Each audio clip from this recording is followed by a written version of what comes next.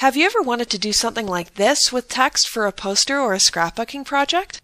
Filling text and shapes with images has always been a popular photo editing project, the only problem being that it was a bit too complicated to do.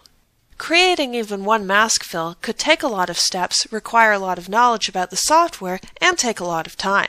Well, I'm pleased to tell you that filling text and shapes with images has never been easier thanks to the new text cutter and shape cutter tools in Corel PaintShop Pro X7. Let me show you how they work. First, open the image in PaintShop Pro's Edit workspace. Next, type out your text. PaintShop Pro includes a good selection of fonts.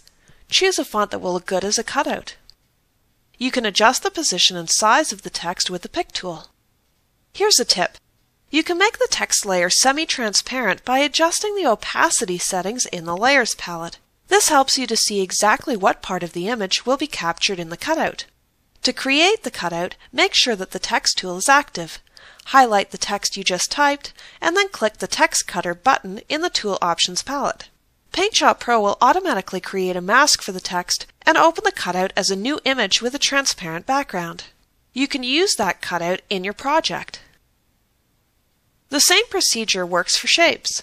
Simply draw your vector object,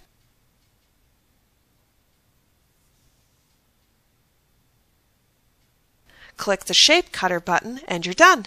It's just that easy to create awesome masks and objects in under a minute with the new Shape Cutter and Text Cutter tools in Corel PaintShop Pro.